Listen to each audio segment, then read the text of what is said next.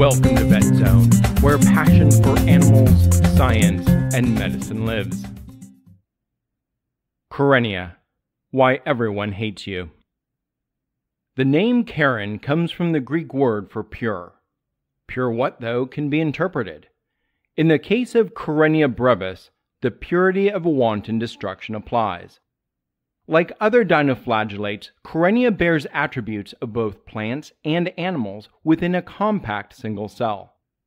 In the 1800s, dinoflagellates were described as animalcules, a name that imparts both wonder and whimsy.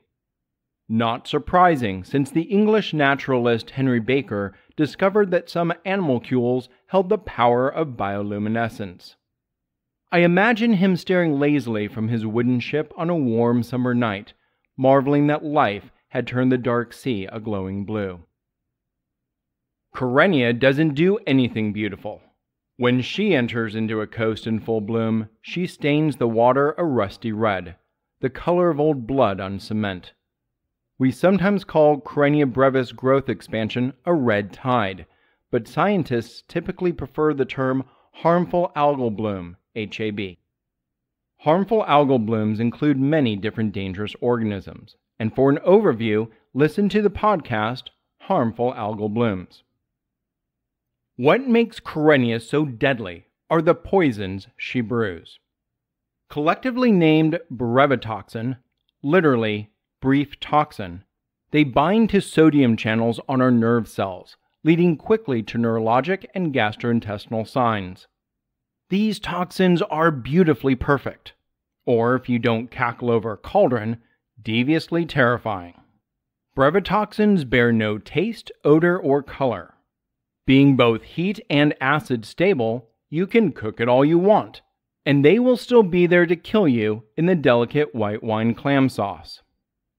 We can't blame Karenia alone, though. There are over 20 different species of dinoflagellates that produce phycotoxins, the term for these marine biotoxins. Depending upon the toxin's clinical effects, medicine classifies them. Karenia causes the syndrome known as neurotoxic shellfish poisoning. As the name implies, it's typically associated with shellfish, like clams and oysters. Remember that the purpose of these tasty little bivalves is water filtration. Within just 6 hours of phycotoxin exposure, an oyster filters and collects enough toxins to make a human or pet sick.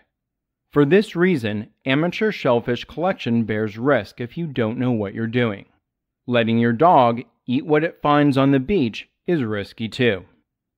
You don't have to eat the toxin to be affected by it. If you swim through it, the toxin can penetrate your skin.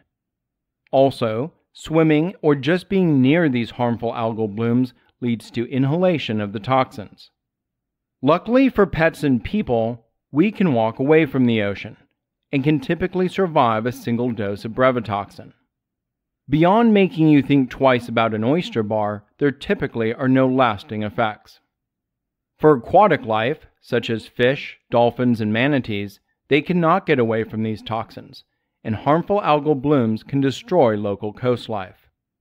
NOAA, the National Ocean and Atmospheric Administration, noted that harmful algal blooms have been reported in every U.S. coastal state, and that their occurrence may be on the rise. Global climate disruption may be affecting the frequency, duration, and distribution of these blooms.